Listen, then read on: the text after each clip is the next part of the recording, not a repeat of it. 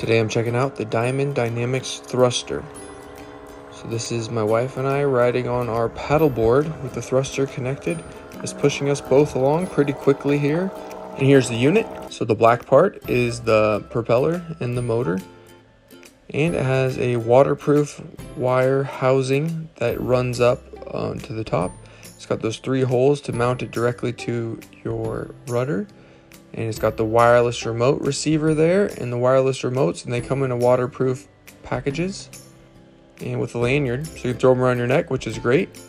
And it comes with this quick disconnect connections on the power to easily connect and to remove it from your battery. And here I've got these 2 Nermac batteries, and I've got them hooked up so I can get 24 volts, which is giving us a lot faster propulsion. That quick disconnect, it's easy to plug them in and out.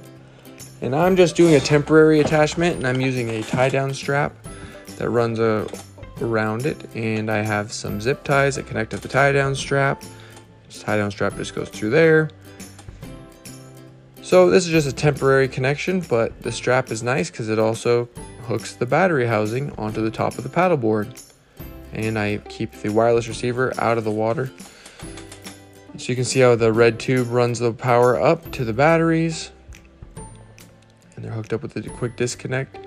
And you really move quickly, and it's nice and quiet and a very comfortable ride.